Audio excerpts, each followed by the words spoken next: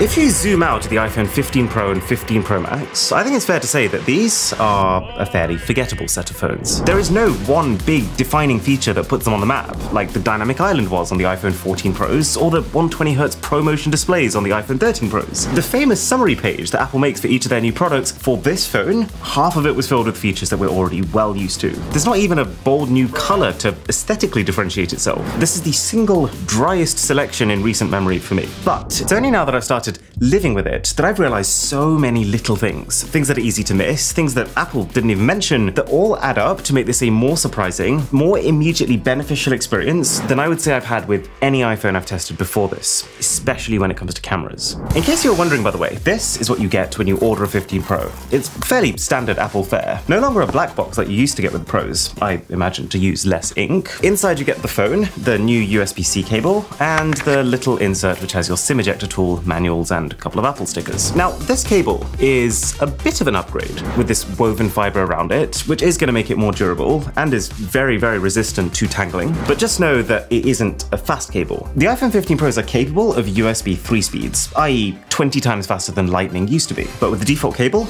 you will not get them. This is pretty standard for most phones though. Okay, so the first thing about these phones, which I guess I didn't realize the full potential of until switching to the Pro Max, is the action button. This brand new programmable button that sits in place of the Ring silent switch that you can set to whatever trigger you want. And my hot take when I first saw this was, well, you can already program things to a triple tap of your power button.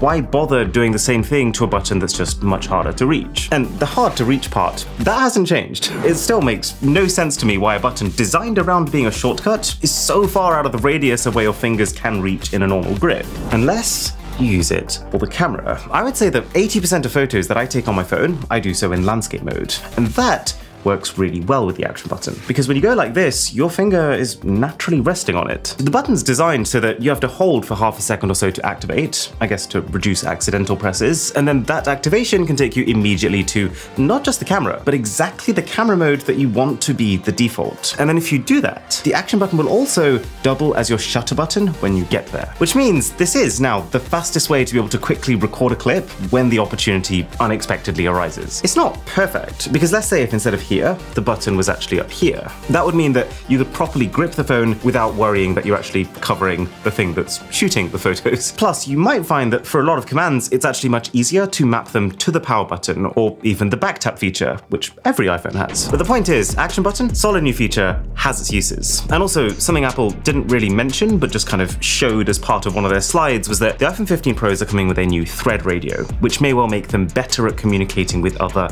Apple smart home devices. So I have no doubts that people will find cool ways to use this action button to even control the home. Okay, this is a phone. Let's talk about call quality. We don't talk about call quality very much, mostly because it doesn't tend to change between generations. But there is a really cool new improvement here to voice isolation. So I've got my fiance Drisha on the line right now. She's using a 15 Pro and it sounds terrible. Yeah, I've got the tap on and it's super loud here. Okay, so let's try the voice isolation. Okay, so this is normal mode, and then this is the voice isolation mode. And so now you should be hearing it without any noise. It literally feels like you've turned the tap off. That's crazy. It's so loud here, I can barely hear myself. We've played around with this a lot, and while the voice isolation won't improve the quality of your speech, it will pretty much erase all background noise without reducing it. And then just like the new FaceTime video effects, what's quite cool is that these voice effects, because they're happening on a hardware level, they persist whatever the software you're using, whether it's a normal call, a FaceTime call, or a Zoom call. What I would love is to be able to get this working with voice notes too, because, I mean, clearly it can, and that is like my main form of communication nowadays. Okay, the phone also surprised me when it comes to performance. Naturally, being the nerd that I am, one of the first things I did was run the Geekbench benchmark. The CPU in this new A17 Pro chip is coming out about 10% faster, and the graphics score is up by 20 from last year, which is solid, and in a way, a bit surreal, because it's actually approaching the graphics performance of the M2 powered MacBooks. But then at the same time, if we zoom out and look at what's happening in the general market, these are not out of the ordinary generational exponential leaps in power. But what was genuinely surprising is that after a long time, it finally feels like we have something to do with that power. What you're seeing right now is Resident Evil Village playing on an iPhone. And we've seen plenty of pretty phone games before, like Genshin Impact. But what is crazy about this is that this is not Resident Evil Village mobile. This is Resident Evil, the same Resident Evil that you've seen on consoles. All the assets and the textures are taken straight from the PlayStation 4 version of the game. And then it's pairing that with some of the tech from the PS5 version of the game, like HDR, which is a much higher brightness range than last-gen consoles could support. Now, as someone who has played this game on current-gen consoles, holding it in my hand, not even on one of those bulky handheld PCs with a battery life of 2 hours, on a smartphone, is very impressive. It is only running at 720p resolution, as opposed to the 900p that the PlayStation 4 runs the game at, but still, the fact that it is the same game that runs on a box like this, or a box like this, on your phone that fits in your pocket, and also includes the display, the surround sound speakers, and everything else built in, it has definitely felt like one of those feat of technology moments. Excuse the bedazzling. So many times when I'm away somewhere, the only gadget I have with me is my phone. And I've just wished that I could have some proper, meaty, offline, single-player games that I could sink my teeth into. So if this whole console gaming on a phone thing actually catches on now, I'm going to be a very happy guy, and you probably won't see many tech videos. But we don't know if it will yet. There's only 4 console games like this currently announced exclusively for the Pro iPhone 15s. One of them is the latest Assassin's Creed, which is very cool and surreal because that game looks like this. But one of the games that I spent growing up with on my PlayStation Portable was also Assassin's Creed, and that looked like this. But it does raise questions, like how easy is it to port over a PlayStation 4 game to an iPhone? How many will come after this initial honeymoon period? And will they also come to Android phones later on? Because powerful as this is, the graphics performance on the iPhone is not dissimilar to what you get on the latest Samsung. We have no idea. There is also support for Wi-Fi 6E baked into that package, which is basically a less congested version of Wi-Fi 6, but does need a router specifically with that technology in mind. Okay, let's talk about the design. Right now, where we are with the iPhone 15 Pros, is a high point. We've just come from a set of phones that were pretty, yes, but very heavy and not comfy, to a set of phones that are just as pretty but more comfortable thanks to the new contoured edges, much lighter thanks to the material swap to titanium, not to mention more practical thanks to having a matte finish all the way around. With the iPhone 14 Pro that I used to use, the fingerprinty stainless steel sides, the couple of marks I've got near my charging port from where I've, well, missed, and the dust in the mute slider are the only giveaways that this is a well-used phone. But with these, I mean, obviously we'll need about 3 months to say anything conclusively, but it feels like the combination of having both matte and brushed side rails should help to hide that. It's not the dream though, because even though the material does hide scratches better, it does look like it can be scratched easier. And also, fingerprints on these darker phones tend to show up as a light area, which means that around your buttons you tend to almost get this haloing effect from past fingerprints that you struggle to wipe away. They're not permanent marks, they'll come off straight away if you go in there with a cloth, but you can't be doing that every day, so you will notice it from time to time. Zooming out a little, I still think the most comfortable shape that a phone can be is pebble-like. I've asked my whole family, and every person agreed that the iPhone 11 Pro is more comfy to hold and use than the 15 Pro, but then I suppose that thing has its own set of issues because the curved nature of the phone introduces a bulge around the screen. And that's actually something the new phones do especially well. The bezels are really, really slim, and it's one of those things that, of course, you will get used to, the same way you get used to the acceleration of a new car or the sound quality of a great audio system, but then anytime you get a hint of perspective, like seeing anyone else's older iPhone, it does make you reappreciate what I think is a bit of a design feat. Okay, so I mentioned that cameras are something pretty special on these phones, and let's be very clear about something. What makes these cameras special is no one thing in isolation. It's not about the ultra-wide camera that lets in a bit more light, it's not about the new coating that helps reduce the amount of lens flares on this lens, because honestly, you still get enough lens flares on the main camera to account for both. It's not any of these pieces on their own, but it's how the whole thing works together as a system that's even better than the sum of its parts. And this is the thing that I've only now realized having used the phones. So, for starters, the iPhone 15 Pros take 24 megapixel photos.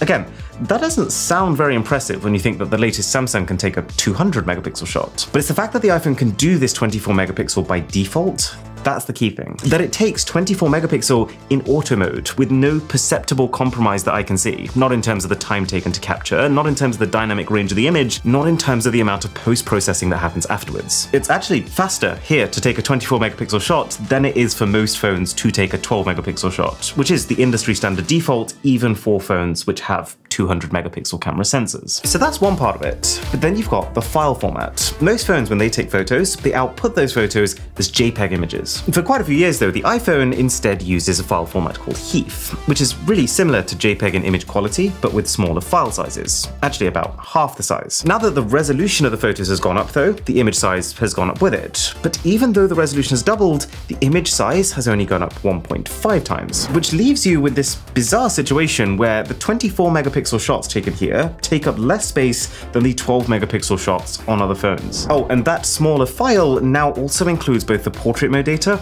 and the live photo data at the same time. This is kind of where it really started to click with me, because I think like motion photos in general are an amazing feature. I was making a little video for Drisha and I's anniversary recently, and the only way that video was possible was because for every photo I'd taken of us, the phone was also storing the entire scene just before that shot was captured. And so long as you're doing that, it is super quick to then save that motion as its own video, which you can put into a longer project. But then I also love portrait mode. Every single time I'm trying to take a nice photo for someone else, I will take like 3 normal shots, and then I'll take a separate set of 3 portrait shots to let them decide which one they prefer. Because they're almost 2 very different propositions. The normal shot is very practical and utilitarian, and then the portrait shot is very cinematic. All of that extra time, all of that faff, and all of that having to think is just gone now. Because you don't need to be in portrait mode to take portraits. You just take the photo as you always do, and as soon as a person, a dog, or a cat appears in the image, this little F will pop up. When that F pops up, you know that you are automatically capturing depth information, and that you can go back into the shot after you've taken it to tweak the level of portrait mode you want to apply.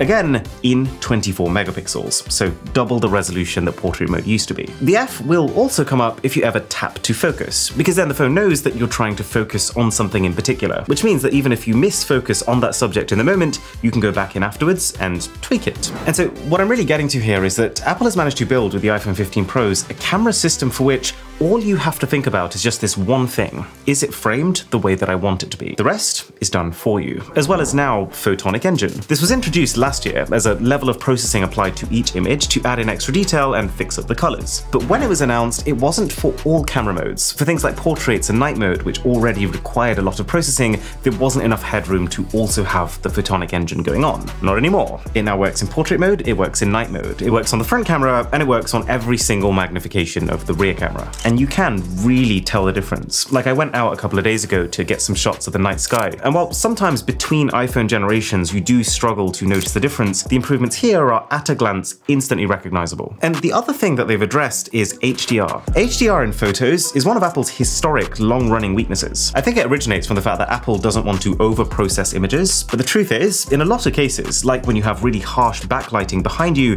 you kind of have to. Well, it's better here. I wouldn't say that Apple's completely solved all instances of parts of the image being overexposed, but at the same time, I didn't expect a difference this noticeable versus last year's phone. You can tell on the rear camera, and you can also tell on the front camera. So, do you kind of see what I'm saying about these cameras? This idea that no individual aspect is particularly groundbreaking or new, it's just the fact that it all comes together in the highest quality, lowest hassle way that I've ever seen, with, by the way, the smoothest operating version of the camera app that I've ever seen on a phone, all within like a 3 megabyte file. Now, it's not perfect. I didn't love how Apple's trying to pitch this thing as 7 lenses in your pocket. There's some truth to it, but you can't really take that statement at face value. See, the way it works is the iPhone 15 Pros have a 48 megapixel main camera sensor. If you tap on this one-time zoom, it'll cycle between 3 different focal lengths, between 1x and 1.5x. Now, because the camera is 48 megapixel and you're outputting images in 24 megapixel, you can, between 1x and 1.5x zoom, use different amounts of this full sensor to achieve a result that is still genuinely a 24 megapixel shot. And so on the bright side, when you take, let's say, a 35mm photo, it is more detailed than if you just took a 1x shot and zoomed in till it looked like a 35mm photo. But then the downside is that when you do this, you're not using the full extent of your sensor, and therefore the image quality isn't as high. I wouldn't say the degradation is noticeable, but it will be there. And it's just a bit icky to call this a 7-lens system, when really if you're gonna do that, you could just add a stop at every single possible different magnification magnification and then call it a 1000 lens camera system. As a feature, it's fine. It does the job, but unlike the way it's being presented, it is not the same as actually having 7 lenses. Right, now let's talk about the new zoom camera. So for the iPhone 15 Pro Max only, the 3x optical zoom lens camera has become a 5x optical zoom lens camera. And this is a bigger upgrade than it initially seems. They've not just taken the zoom camera that was already on the Pro and stuck a bigger lens on it. The Pro Max has a larger sensor and better stabilization than the regular Pro too. And let's be very clear, even though 5x zoom is not the highest magnification we've ever seen on a phone by a long shot, this is still a very good quality 5x zoom camera, which means that in most lighting conditions, the shots look pretty good even at 10x, and the lens has so much natural foreground-background separation that oftentimes you don't even need to rely on portrait mode for that DSLR-like separation. And check this is a 1x zoom portrait taken on the 15 Pro Max. Notice how much distortion there is on my face. Taking a portrait at 3x is far more flattering because you get to be further away, and then 5x ever so slightly even more flattering than a 3x. So it has a purpose, and it's just a fun tool to have because 5x feels like such a distinct image to what a 1x image looks like. And you don't have to step back as much as I was expecting to fit the person that you're trying to shoot in the frame. But it is still very much a trade. See, the way the main camera sensor on this phone works, you can only get so-called lossless zoom in between 1x and 2x. And so the entire gap between your 2x and your 5x zoom range now, that relies on pure digital zoom, which is why in these shots, the 3x image, while flattering, is definitely the weakest quality. And as you get to like 4.9x, like just before the 5x optical zoom camera kicks in, it does start to look a bit rough. Also, worth bearing in mind, the optical zoom cameras on both the Pro and the Pro Max, they're not 24 megapixel, they're still 12, as is the ultra-wide lens, which is pretty normal for a phone, but it just feels like one of the only slight remaining inconsistencies. But camera comparison versus the Samsung coming very shortly, so if you want to see that, then a sub to the channel would be mega pixel. Now, based on some browsing on X, people are worried about battery, and rightly so. The iPhone 13 Pro and 13 Pro Max had insane battery for their respective sizes, but then the 14s were not as good, and they also seem to degrade faster over time. Now, that could be a few different things. It could be the iOS 17 beta, that was pretty rough on battery. It could be the extra brightness of the screen putting more pressure on the battery and causing more heat on the inside, which can permanently degrade your cell. Whatever it was, Apple didn't really acknowledge or address any battery concerns, so it's not clear if any of those long-term effects will be present, but what I can say is that the iPhone 15 Pros are better for sure than the 14 Pros, with a bigger battery capacity, more mature software, and better heat dissipation, which should make that battery last longer over time. But as well as a camera test, there will also be a very detailed battery test alongside it, so there will be a lot to talk about there. I am slightly sad to see that the charging speed hasn't gone up, which would have been one of the main perks of a USB 3 port, but at least the phone does leverage some of the capability of USB-C with the ability to reverse charge your AirPods. What actually is great news, and what I'm really surprised Apple didn't talk about at the event, was that it's not just AirPods. The fact that your iPhone 15s can now deliver power through USB-C means that almost anything that you can plug this cable into, you can charge. Which means that for the first time since switching to the iPhone like 4 years ago, I don't have to feel like I'm the battery leech in my friend group. I guess the main perk of iPhone being USB-C now is some semblance of stability. This move was always on the horizon. It always felt like it could be just next year when Apple switched over. And so now that it has just happened, you can safely invest in some USB-C accessories that you know won't become outdated for at least a couple of years, but probably more. I know there's been a lot of rumors about a portless iPhone, but honestly, I just think they're a long way off. There are so many things that would suffer if Apple made that move anytime soon, like being able to listen to proper lossless music, being able to transfer massive ProRes video files, which Apple is touting as one of the new features that you should use, as well as all kinds of really niche things like using your phone as a screen to pilot a drone, where you need the lowest latency possible. In order to bring this all together then, we need to consider the prices. For the iPhone 15s, the Pro is staying at its price of $999, and the Pro Max is going up by $100 to $1,199. To which I would say, I think the normal Pro is in a really good place right now. It's an iterative phone, but one that ties together a lot of the loose ends that Apple has had over the years, integrating all the bitty camera features together, sanding down the rougher edges of the design, and bringing a little lift to the battery while it's at it. The Pro Max is a bit of a harder pill to swallow, since the only additional difference for the extra $100 gap in price is more storage and your 3x lens becoming a 5x lens, which is an upgrade, but not a massive one, and one that in some situations can leave you with worse shots shots than the 3X, but that does not invalidate it. The 15 Pro Max is still the phone for people who want the best iPhone. It's the phone that I've already switched to, especially because of the battery. And also, important note, the phone isn't actually necessarily more expensive. The quoted prices that Apple gives are always US, but like here in the UK, the 15 Pro Max is the same price as the 14 Pro Max, and that's the 14 Pro Max with half the storage. Okay, we'll see you in the comparisons.